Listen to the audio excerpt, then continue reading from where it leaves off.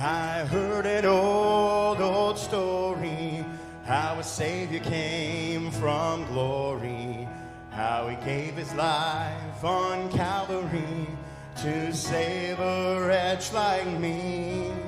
I heard about his groaning, of his precious blood's atoning. Then I repented of my sins and won the victory. Oh, victory in Jesus, my Savior forever. He sought me and bought me with his redeeming blood. He loved me ere I knew him, and all my love is to him. He plunged me to victory beneath the cleansing flood. I heard about his healing, of his cleansing power revealing, how he made the lame to walk again and caused the blind to see. And then I cried, dear Jesus, come and heal my broken spirit. And somehow Jesus came and brought to me the victory. Oh, victory in Jesus, my Savior forever. He sought me and bought me with his redeeming blood. He loved me ere I knew him, and all my love is to him. He plunged me to victory beneath the cleansing flood. I heard about a mansion he has built for me in glory, and I heard about the streets of gold beyond the crystal sea, about the angels singing and the old redemption story. And some sweet day I'll sing up there the song of victory. Oh, victory in Jesus, my Savior forever. He sought me and bought me with his redeeming blood. He loved me ere I knew him, and all my love is to him. He plunged me to victory beneath the cleansing flood.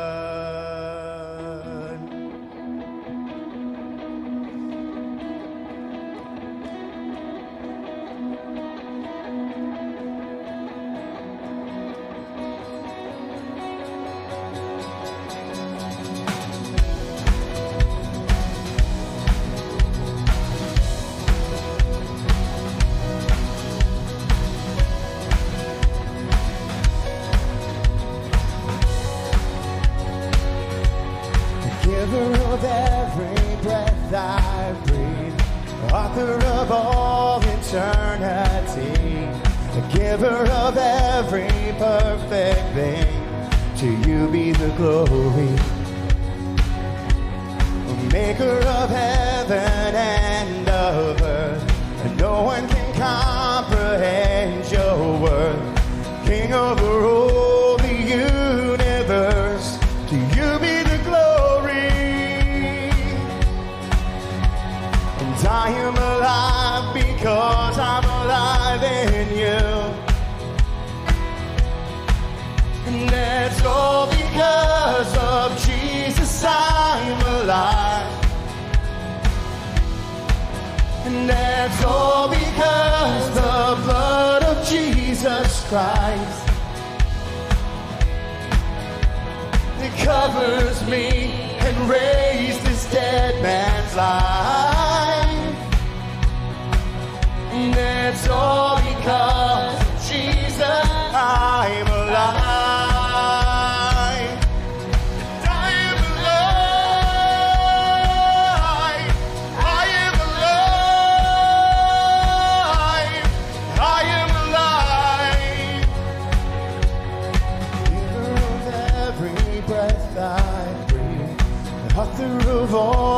eternity, the giver of every perfect thing. To you be the glory, maker of heaven and of earth, and no one can comprehend your worth. King over all the universe, to you be the glory. And I am alive because I'm alive in you. And that's all because of Jesus I'm alive. And it's all because the blood of Jesus Christ that covers me and raised this dead man's life. And it's all because of Jesus. Every sunrise sings your praise. The universe cries out your praise. I'm singing freedom all my days. And now that I'm alive, and it's all because of Jesus I'm alive. And it's all because the blood of Jesus Christ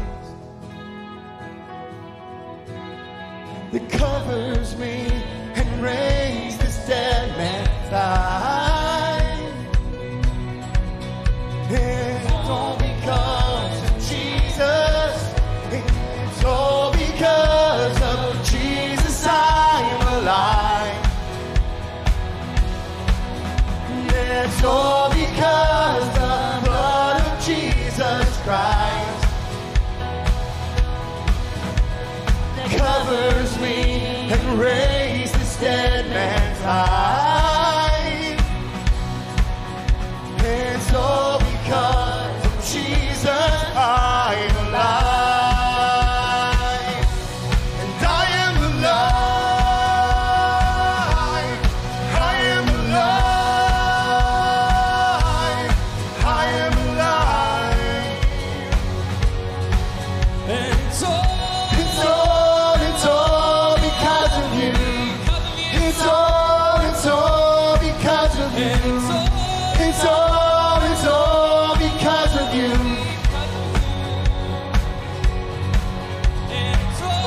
It's all because of you. It's all because of you. It's all because of you.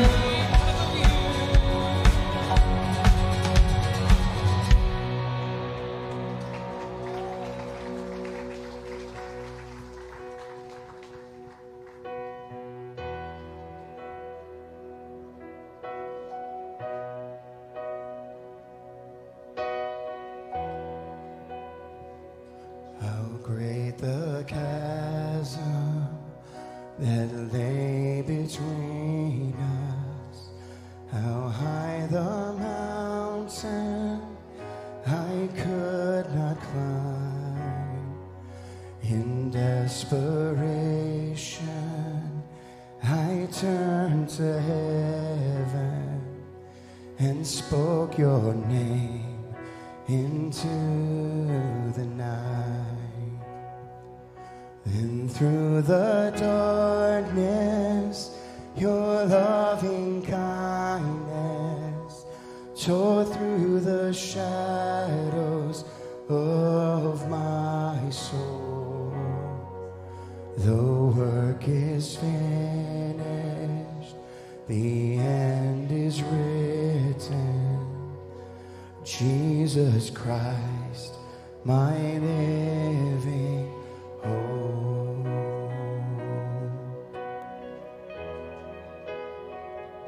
Who could imagine so great a mercy? What heart could fathom such boundless grace? The God of ages stepped down from glory to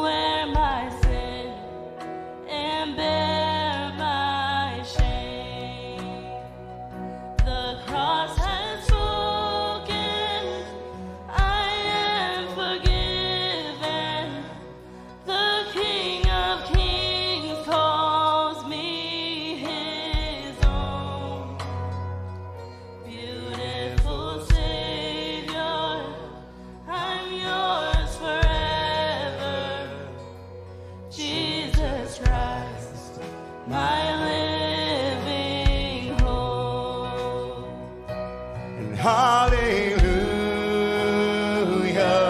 Praise the one who set me free. Hallelujah. Death has lost its grip on me. You have broken every chain. There's salvation in your name, Jesus Christ, my living hope. And hallelujah, praise the one who set me free.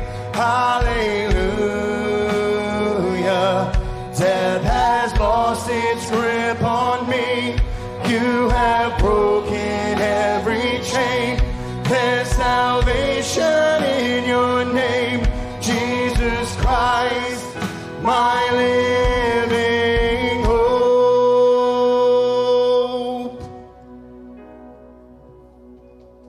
Then came the morning that sealed the promise. Your buried body began to breathe.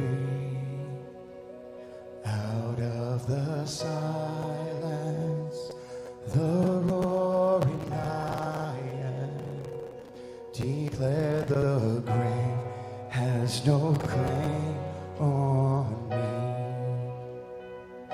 Then came the morning that sealed the promise.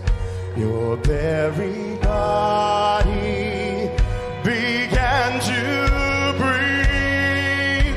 Out of the silence, the roaring lion declared the grave has no claim on me. Jesus, yours is the victory.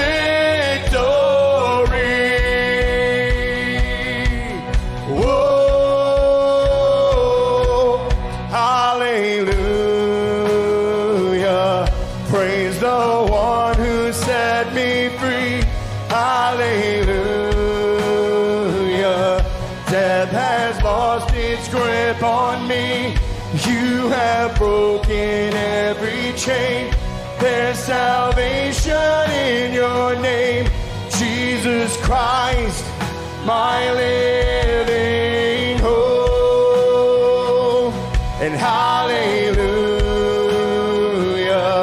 praise the one who set me free. Hallelujah, death has lost its grip on me. You have broken every chain. There's salvation in your name, Jesus Christ, my living hope. Jesus Christ, my living hope. God, you are my living hope. Amen. It's always good to see the kids, not only up here, but as they go out, excited to go out and hear about a living hope.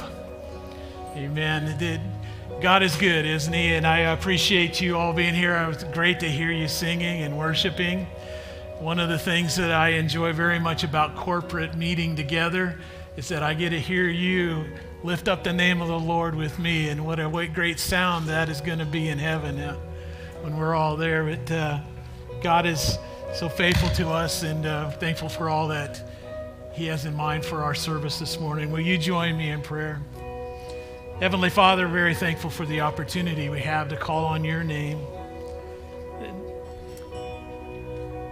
Very thankful for the opportunity we have to sing of your amazing love that you have shown us, Lord. And I thank you for this season when we celebrate that Jesus Christ came to right a relationship with mankind. And I thank you for that. Thank you for all that you are going to do in this service this morning. Thank you for these kids. Thank you for their hard work as they prepare and did such a wonderful job this morning. Lord, I pray for all those who instruct them and teach and do all of the stuff behind the scenes. Thank you for each and every one that serves so diligently here around Providence Church.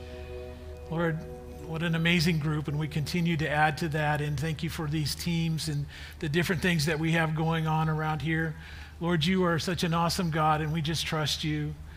Thank you for your faithful love. Lord, thank you for a group of people who are faithful as they give back to you, Lord, that provision that you've given to us. We continue to want to be good stewards with the things that you are putting into our hands. Lord, we need you. We need your direction. I pray for the elders and Pastor Greg, Lord, as they continue to make decisions about direction and all the things that we are doing. Lord, you are faithful and you will guide and direct us. And more importantly, you are a provider, Lord, and we just ask that you would continue to show yourself faithful to those who continue to open their hands and say, Lord, this is yours. And we give back to you all of those things. Lord, I pray for Greg this morning as he opens the Word of God. Lord, your Word is quick and powerful and alive, and I just pray that it would continue to touch our hearts and, Lord, change our hearts and our lives, Lord, as we leave this place, that we might be a better reflection of you. Lord, as we look at compelling questions, and Lord, even as we were singing that last song, I thought, oh, death, where is your sting? It was swallowed in victory, Lord, and I thank you for that. And we've done so many things today, and we just want you to know that we worship you. We want you to get all the honor and all the glory for what we have going on. Thank you, Lord, once again for your faithful love. Lord, I pray that you will continue to guide this service. Holy Spirit, that you would do your work in this building. Draw us close to you. Draw our hearts close to you this morning. Will you join me in the prayer that Jesus taught his disciples? Our Father, who art in heaven, hallowed be thy name. Thy kingdom come, thy will be done, on earth as it is in heaven. And give us this day our daily bread, and forgive us our debts as we forgive our debtors. And lead us not into temptation, but deliver us from evil. For thine is the kingdom, and the power, and the glory forever and ever. Amen. Thank you, Providence.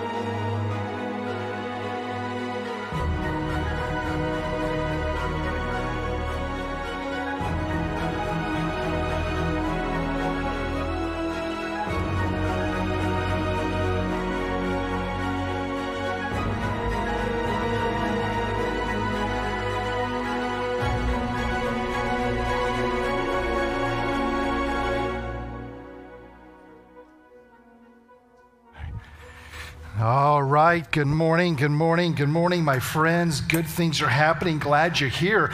Looking around this morning before church and now, and I see a lot of faces I don't know, so we've not been introduced. My name is Greg, and it's my privilege to be the pastor here at Providence. So whether you are looking for a church home or perhaps you're just passing through on spring break visiting with family, thank you. So glad that you can come be with us.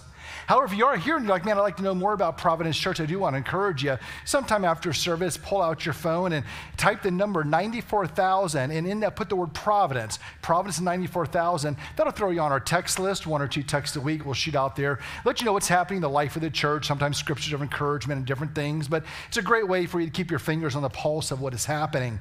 Speaking of pulse of what is happening, next week, Easter, Resurrection Sunday, and I am already hoping and praying now that many of you you, as well as maybe your friends and family members who are not unchurched regularly will come and join you next week for Easter.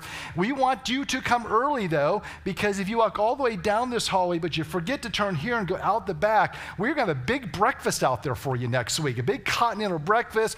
I've heard from sources there are going to be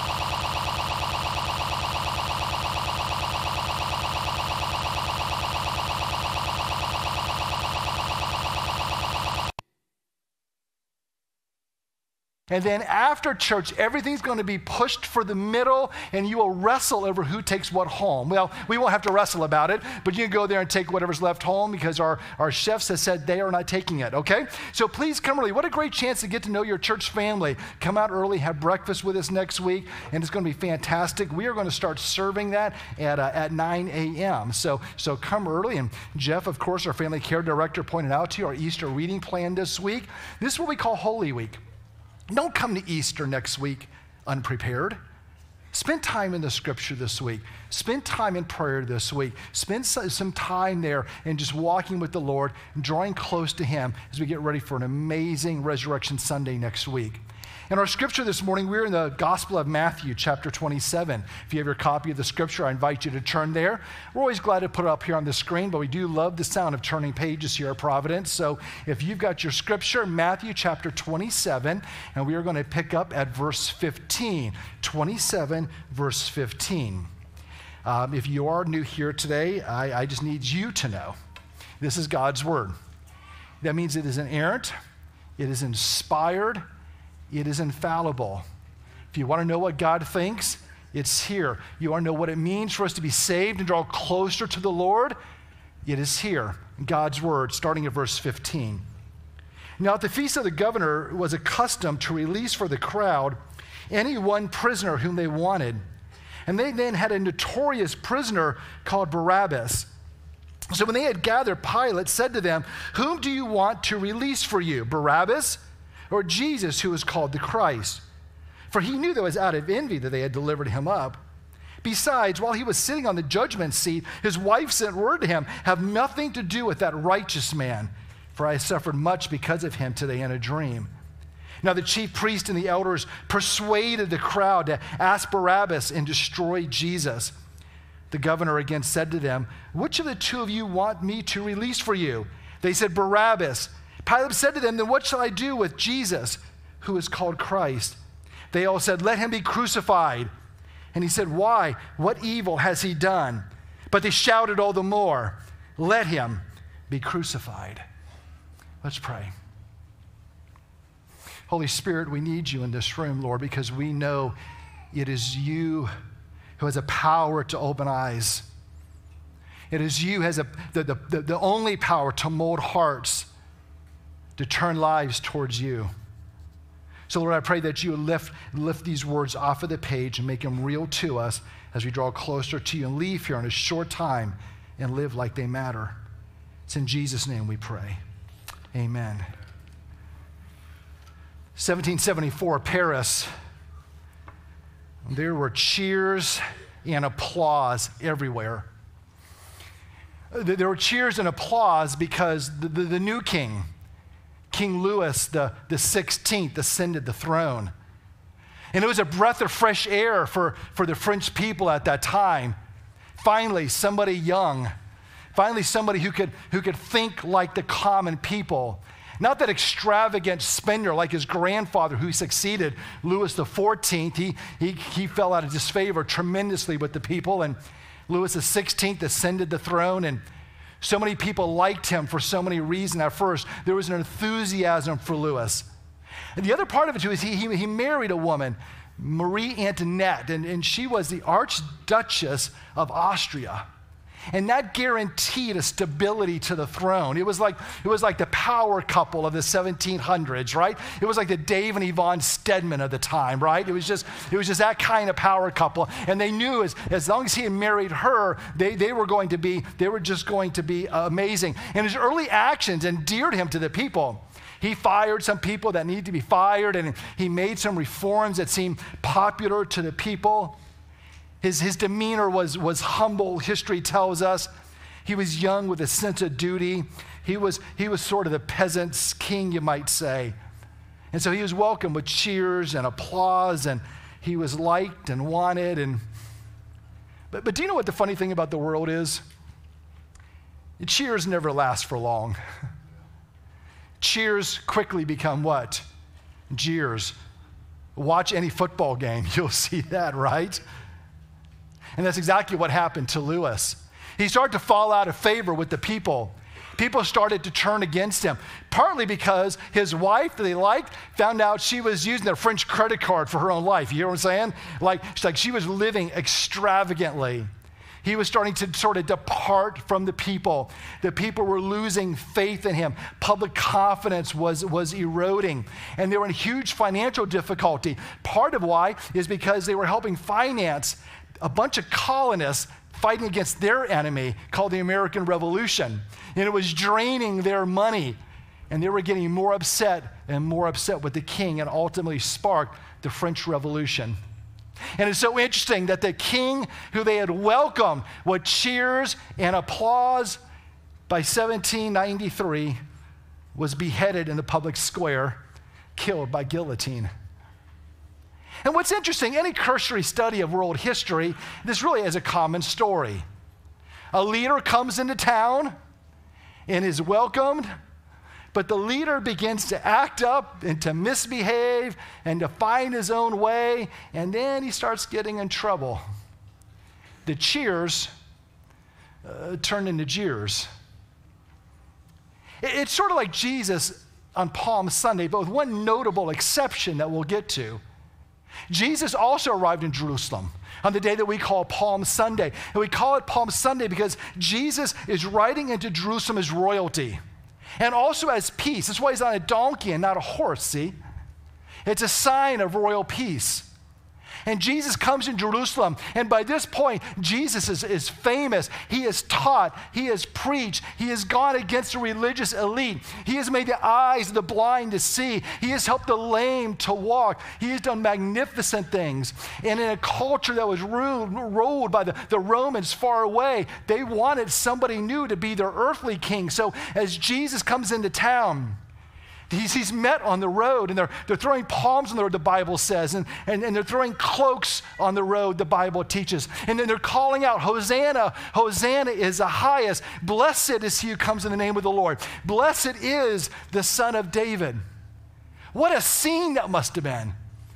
What a remarkable thing that would have been. I can remember, when I was younger, being in some churches where people would bring the palm leaves to Sunday service and they would wave them. I think we did it once at Providence, but with so many children, the palm leaf sword fights broke out, and we just kind of abandoned the practice, So that's what happens when you have 70,000 children in your 400-member church, right? So, what a remarkable scene that must have been. Jesus finally giving just a part of the glory and the credit that he deserves, and he shows up into town. But in just a few short days, the cheering stopped. The people turned. But here's what's different from world history. It wasn't the policies of Jesus that they hated. It was the goodness of Jesus that they hated. Because Jesus didn't do anything wrong. And it is in that the people turned against him. Now, a lot happens in those days, and we're not going to detail that here, but boy, what a great place to take your quiet time. Start at Matthew 21, come right up to where we started at Matthew 27:15 today, and you can see all of that unfold.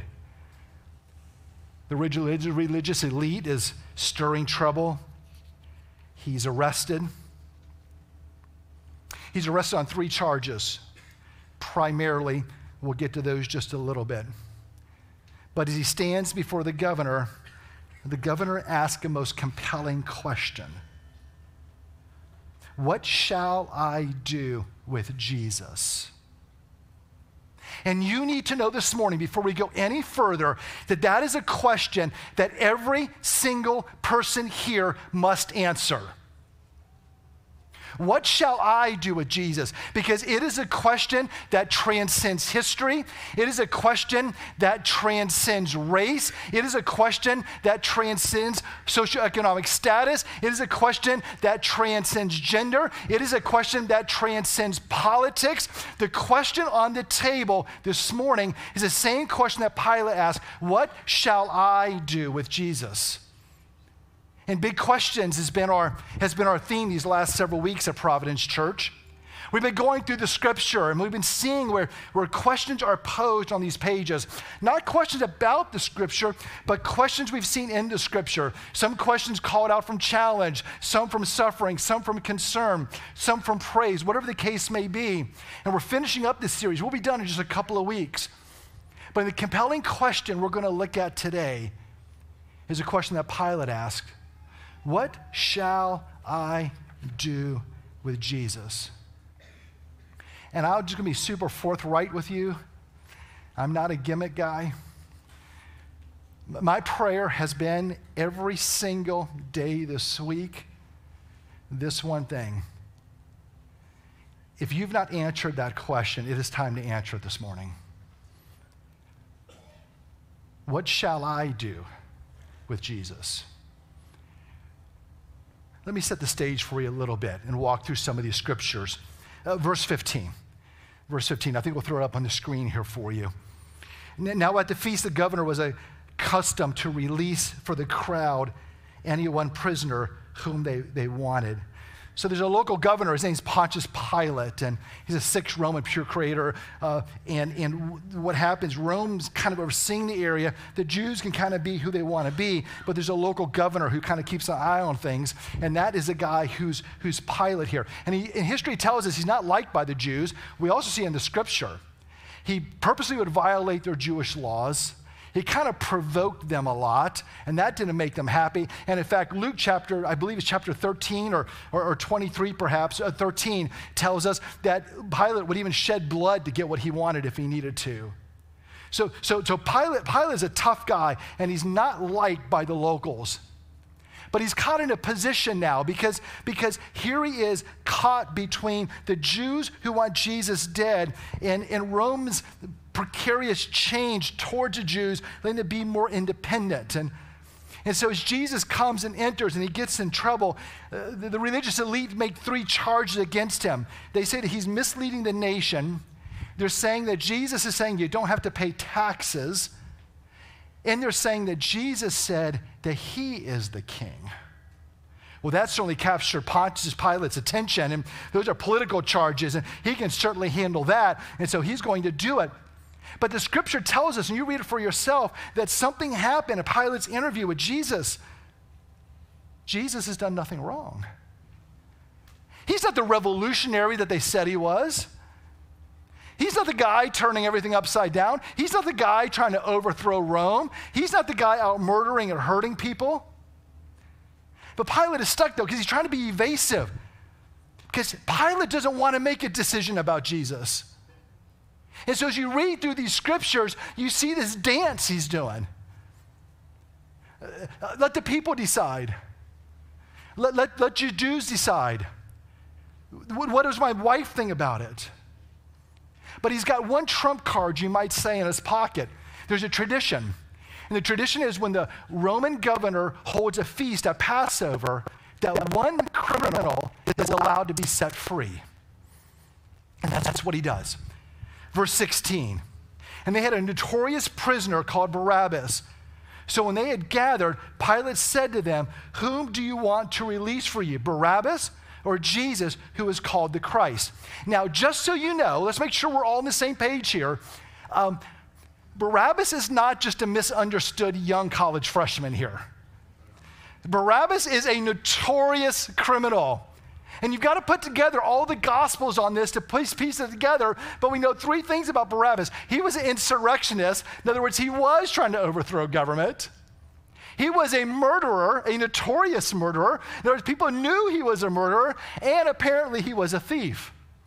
Now, whatever his exact rap sheet is, I mean, we don't have it in front of us except what the scripture tells us. What we do know is this: Barabbas isn't poor, misunderstood Barabbas. Barabbas is a bad dude, and the people are given a choice. Get this picture, all right? Do you want Barabbas, the notorious murderer, thief, insurrectionist? Should he go free? Or should Jesus, who, by the way, Pilate says, I see no fault in him, does he go free? Now, Providence, this isn't rocket science, is it?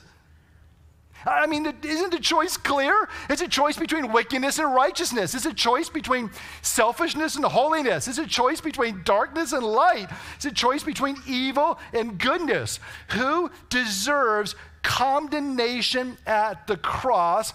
It is the guilty one, yes? And yet, the guilty is set free, and the innocent is sent to the cross. Verse 18, for he knew that it was out of envy that they had delivered him up. Listen, Pilate is no hero. He's no man of the year.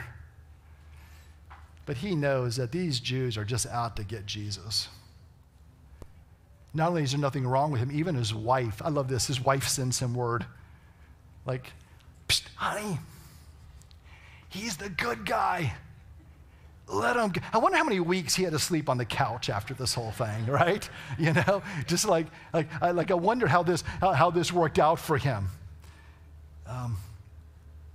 Verse 19. Besides, while he was sitting on the judgment seat, his wife sent him that word. Have nothing to do with that righteous man, for I've suffered much because of him today in a dream. Now, before we move on, I have to show you something, and I hope you'll track with me, because this is just kind of like mind-blowing, all right? It's so subtle, but don't miss it. While he was sitting on the judgment seat, which that was an actual place there at archaeology tells us where, you know, the Roman governor would sit, and it was actually built by Herod before. We won't go into all that. He's on the judgment seat, but check this out. He is standing and judging the eternal Son of God in human nature, the Lord and life of glory, the King of kings and the Lord of lords, the Prince of the earth, is standing before a heathen governor. And that heathen governor is going to give condemnation to Jesus, who is going to shed his blood so that they might live. Do you get that? For just a moment, a regional Roman governor stands in judgment over the judge of the world, and I hope he enjoyed it, because next time Jesus is judge, yes? What a moment. What a crazy spot in the scripture that is. And in verse 20, but the chief priests and the elders persuaded the crowd to ask for Barabbas and enjoy Jesus. You know, crowds are like that, aren't they? They just turn. I watch these protests on TV sometimes. I'm like, what percentage of those people are actually educated on what they're protesting? Nothing has changed. The crowds are just doing what the crowds are going to do and turning people against Jesus, just like they still do. Verse 21, then the governor again said, which of the two do you want me to go? And they said, Barabbas, the guilty, is set free. And verse 22, Pilate said, then what shall I do with Jesus, who is called Christ? They said, let him be crucified. As I mentioned to you earlier, Pilate is a prisoner of his own evasions. He keeps avoiding the question, but you cannot avoid the question.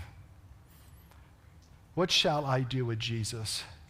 As I was writing and typing and thinking this week, I was sort of scanning back in my life a little bit and just being, you know, a part of church work for most of my adult life. And I kind of made a list of what I see people do with Jesus, how they answer that question. Well, they may not use these words, and my goal is not to create strawman arguments for us to blow down, but maybe you might find yourself in some of these.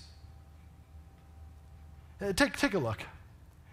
Some people accept Jesus as an occasional friend who affirms me. Jesus is okay, you know, he's like a guy who walks with me in life and sort of a friend for the passenger, passenger beside me every once in a while. I think about him more on Christmas and Easter, sort of culturally it might come up to me. Jesus is my friend, and Jesus is a friend who just affirms what I already believe. Jesus is the friend that affirms what I believe because, and I've heard this one, because God knows my heart. And since God knows my heart, he must affirm what I want to do, whether it's sinful or not is indifferent. But Jesus as Savior and Lord, to whom I must repent and turn to, I wouldn't want to do that. Well, some people might take this next one. Use Jesus when I'm in a crisis. Have you never noticed that you don't think about what you need to fix your car until you're broke down?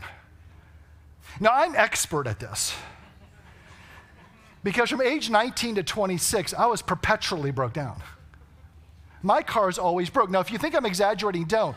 Jeremy, our tall worship leader, the one who looks like a church steeple with no hair, that one here, right? Jeremy, his dad, Rick, who's sitting over here, used to come and rescue me on the side of the road. So he knows this very well and fixed my cars for me. But then he and his family packed up and went to music ministry around the country serving the Lord. How dare them, okay? And I lost my mobile mechanic. Well, then Dave Stedman came along, and Dave Stedman started rescuing me for the next 3, 4, 5, 10, 15, 20 years. This is a true story. When I call Dave to this day, when I call Dave Stedman to this day, he doesn't say, hello, good morning, how are you? He says, where are you broke down? I mean, that is so rude. I'm like, talking about a guy who holds on to stuff. That's what he does to me all the time. Well, so Thursday, Amy's van overheated. And I was called on to help with my vast knowledge of automotives. And I was scared to call Stedman. It's like calling your dad, you know. It's like, so I don't want to do that. I'm a little too old for that. So I'm like, oh, it's running hot. Coolant. Where's my coolant? So I go into the garage and I'm moving stuff around. I have no idea where my coolant is because I never think about my coolant. I only think about coolant when I'm in a what? It's kind of like having a spare tire. You don't think about your spare tire until your tire is what? Flat. Only discover that your spare tire probably is also what? Flat. And you know this is true because you'll be driving down the road. There'll be some guy broke down with his car jack. He's got the instructions out, right? He's how do I put this on, right? It's great with cars, but it doesn't work with Jesus. Because see, too often we run to Jesus only when there's a crisis. Now, don't misunderstand me. Crisis sometimes draws us to the Lord. Don't misunderstand me. Yes, go to the Lord, go to the Lord. That's not what I'm talking about. I'm talking about I never think about the Lord until something is out of my control. Then all of a sudden I'm religious. But to actually say, Jesus, forgive me. I want to walk with you. Well, if it's not a crisis, why would I do that? What's another one? I'm good with Jesus. It's a family thing. People don't say it like that, but they'll say it like this. I grew up in the church. I got confirmed when I was 12. I went to Christian school. I was homeschooled. I'm not around all those people. Oh, I like this one. I've heard this so many times. My preacher was a grandfather. My grandfather was a preacher. There are so many grandfathers who are preachers in Hernando County. We must have been flooded like back in the 1940s of preachers because everybody I know's grandfather was a preacher. We had some people living in our neighborhood I was trying to get to know, and it was this woman who was living with her boyfriend and her boyfriend's brother and her mom and a very, very large dog.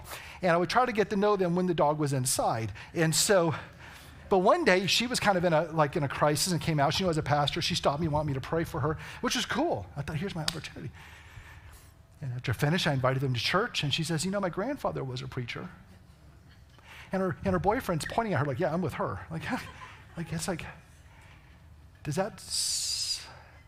My family gave 20 acres of land to that church. My grandma bought those stained glass windows. That church in Virginia, my family's name was on every single one of the pews. God doesn't care. Because it's not what your grandfather did with Jesus, it's what are you going to do with Jesus. It is not what your Christian school teacher does with Jesus, it's what are you going to do with Jesus. It's not what your mama and daddy did with Jesus, it is what are you going to do with Jesus. That is the question on the table this morning. It's not just a family thing. It's something that you do. I'll go a popular opinion. Well, if enough people think Jesus is important, then I'll do it. And if enough people think going to church is lame, then I'll just come back this. Oh, we see this even in redemptive history in the Old Testament. Remember Joshua, Caleb? 2 of 10 spies, they go into the land. 2 guys come back, say, God can give us victory. The other 10 guys say, no, they can't. And they stir up the people. God's not able. And by the end of the story, they're trying to stone Joshua and Caleb. Moses up on Mount Sinai talking to God. Moses' brother Aaron's down there. Everybody gets restless. Hey, let's just make some idols. Aaron's like, okay, if you say so. You see, what we do with Jesus isn't about popular opinion. But so often we're so weak, we just want to be with the crowd. I was sitting getting my hair cut. Doesn't it look good? Okay. I left church last week. I looked in the rearview mirror and I thought I looked like Rick Barker. I was like, man, I need to. So I thought he's up here. You can see him later, okay? I'm like, okay, I need to do that and got my hair cut. I was trapped in the chair. I say trapped because conversations happen in haircut places that are just unbelievable. But the girl's got a blade. What are you going to do, right? So, so I'm hanging out there, and all these women are in there talking about, I'll never fly again. I'm never going to fly again either. I'm never going to fly again. They need to close all airports. I'm like, well, this is interesting. Because I saw on TikTok that nobody maintenances airplanes anymore. Nobody does. I saw that too. Yeah, I saw that. And they're going on. So because TikTok said that you're going to crash, never go on air. Can I tell you something, young people especially? If something on TikTok or whatever it is, or all because it has 1,000 likes doesn't mean it's true. Because we have a world that wants to go with the what? The crowd. The popular opinion. And sometimes the popular opinion is stupid. What else do people say? This may be the most common one, especially as a church matures. See, when a church is planted, all the crazy people come. And the normal people are like, that's a crazy church, we're leaving. You get a little bigger, like, like Providence Church. You get more cordial folks come along. Respectful but distant. I believe in Jesus was a person. Intellectually, I recognize that he's somebody in history who probably did some things that should have shook up world history a little bit. But to be in a relationship, isn't that going just a little bit too far? Could I have to stop what I'm doing? I'd have to change. I mean, if it's good for you, fine, but God knows that I do good works, and God knows I'm definitely better than my neighbor. I respect it. But Jesus is Lord and Savior? I don't think so. And then there are those who would just ignore and reject Jesus in direct opposition.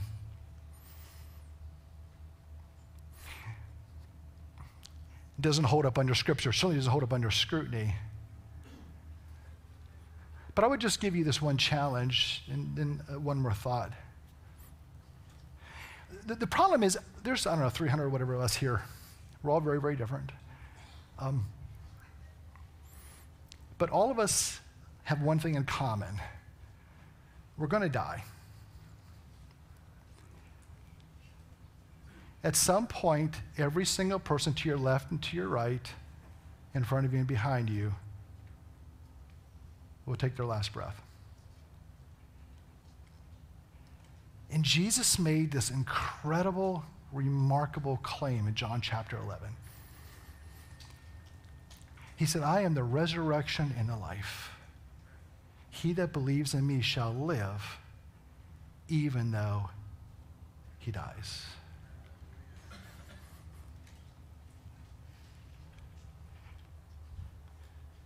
So what do we do with Jesus? I'd recommend number 8. Embrace Jesus and accept him as Lord and Savior. Why would I do that? You would do that because he set you free. How do you know? I'll tell you why. Because you are Barabbas this morning. You are Barabbas. Do you get that? I am Barabbas. You're like, I'm not a notorious murderer. And if you are, I don't want to know, okay? Because every single one of us are guilty before a holy God. And when Jesus Christ died on the cross, the innocent, where his goodness was hated, hung on a cross and shed his blood so that the guilty can go free.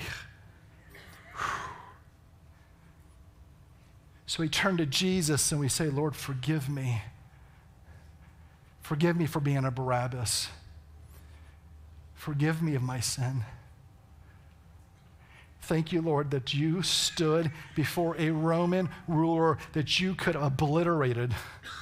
You hung on the cross of Calvary when you very well could have put yourself down. You went to a tomb and 3 days later kicked your way out and rose again with one promise, that you will come take your people back.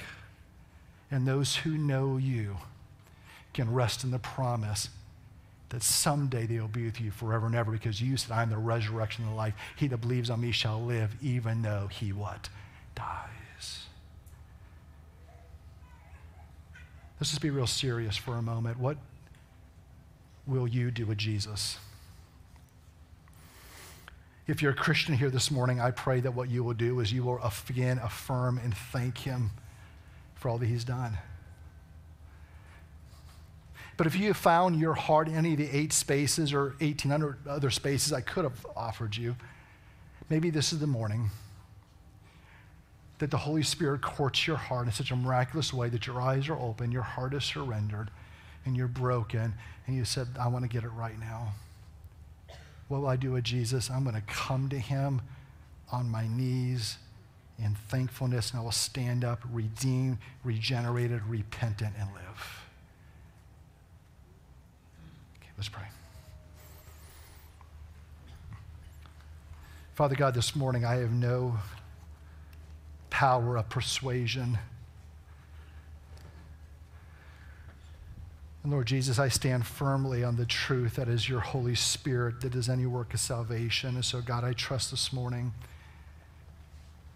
that you would move in a way that there's somebody here this morning that does not know you as a Lord and Savior. They've not embraced you in that way. That this would be the morning, God, that new life is found. The forgiveness of sins is celebrated. That we would recognize that we were the Barabbas set free. So forgive us for that. That we can know you and walk with you and live with you until we see you. It's in Jesus' name we pray. Amen. Would you guys stand and sing with us?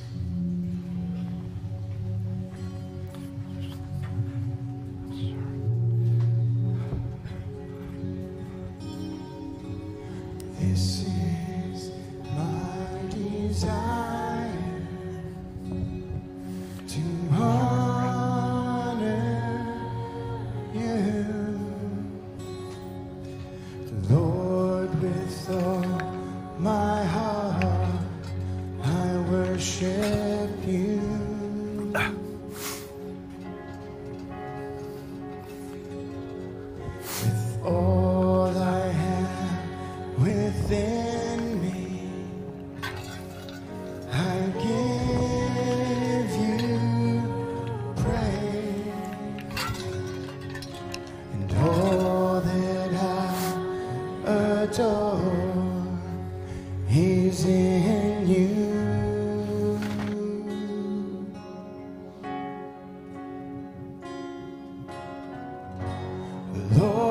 give you my heart. I give you my soul. I live for you alone. Every breath that I take, every moment I'm awake. Lord, have your way in me. And this is my desire, to honor you, Lord, with all my heart I worship you.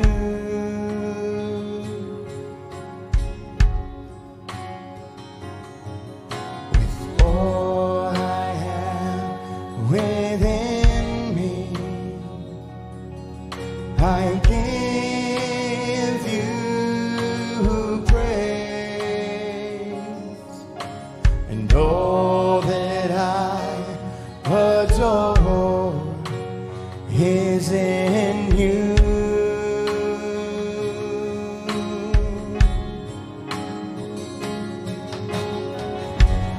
Lord, I give you my heart, I give you my soul. I live for you alone. Every breath that I take, every moment I'm awake.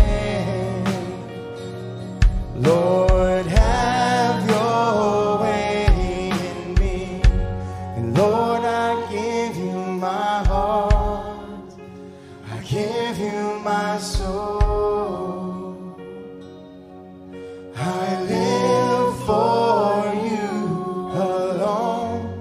Every breath that I take, every moment I'm awake. Lord, have your way in me.